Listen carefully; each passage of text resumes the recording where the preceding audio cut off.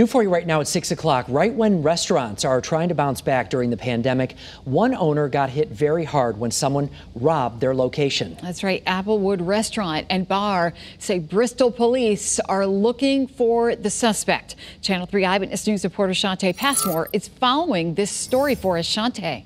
Mark and Irene, the robber hit the restaurant overnight, but Applewood's employees tell Eyewitness News they're shaken because nothing like this has ever happened before.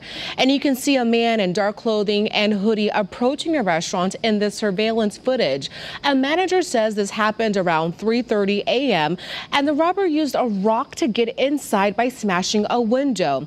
He reportedly grabs the cash register, then he coolly walks out with it. We spoke to a server who says this man was determined to get inside. They tried to break in through the back, but they weren't able to, so they decided to go through the window and with a pretty big rock. And the restaurant also tells us this person walked away, stopped in front of a betting barn, and then took off. If you know anything, you're asked to call Bristol Police. Live in the newsroom, Shantae Passmore, Channel 3 Eyewitness News.